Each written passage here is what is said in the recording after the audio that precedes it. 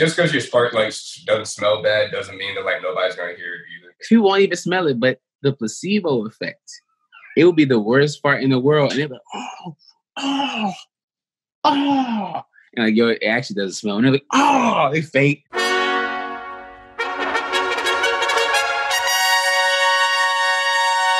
What's going on?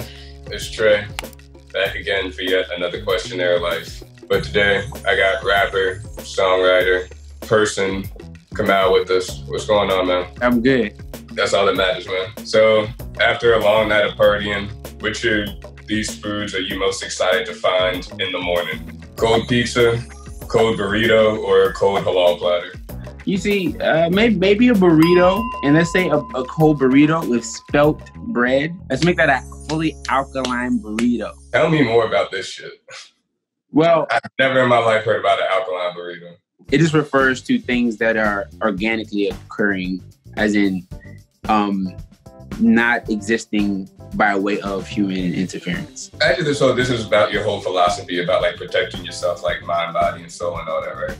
Mm-hmm. That's something like you've always done, like you were just brought up this way, or is it something like you discovered over the years? I think that the first revolution or the first uprising that one must have is within oneself. And there are a lot of tyrannical decisions in choosing what to eat, that I would just eat things that don't serve anything in my body just because of how I think up here.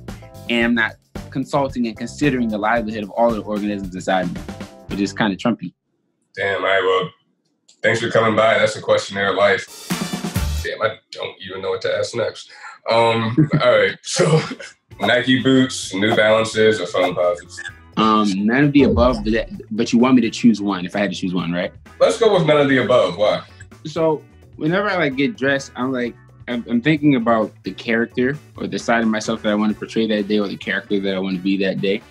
Most of the characters that I portray have something to do with like an action movie. But if there's like a shoe that looks like some warrior stuff, it could be futuristic, but like old school, like warrior vibe, then I'm gonna be hard eyes. Why action movies?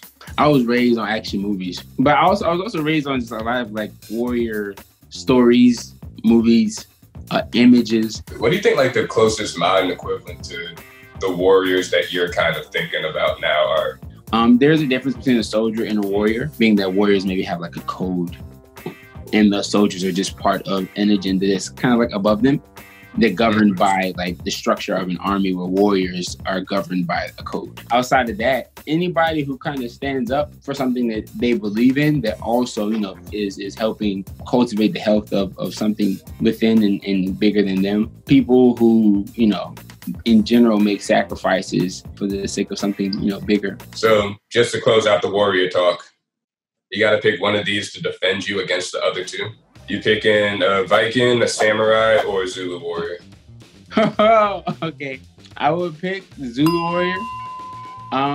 Just because people in general can like fight really good.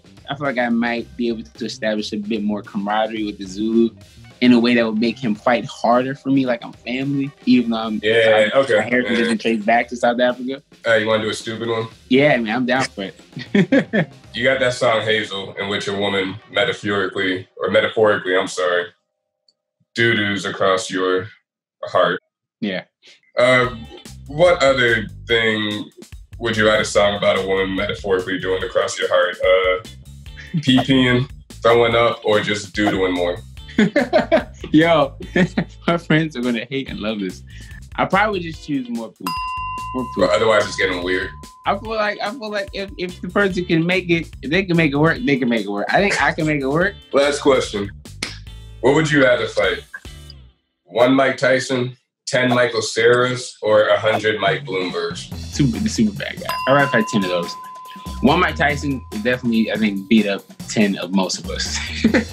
And 100 of anybody, no. I don't care if it's 100 ants or F you up. 100 squirrels, come on. So I think I would pick 10 Michael Cera's too, but I really don't think 100 Mike Bloomberg's would be that like difficult.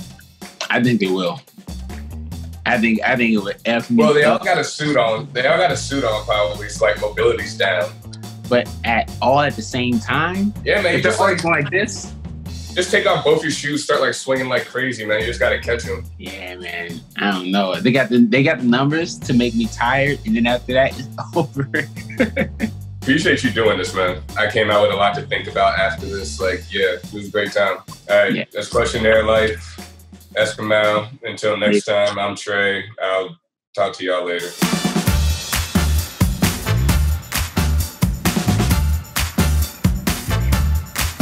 I used to work at a fucking coffee shop. That's like around the time too, like the trains just started catching on fire for no reason or just like not showing up. Catching on fire? That's unfortunate.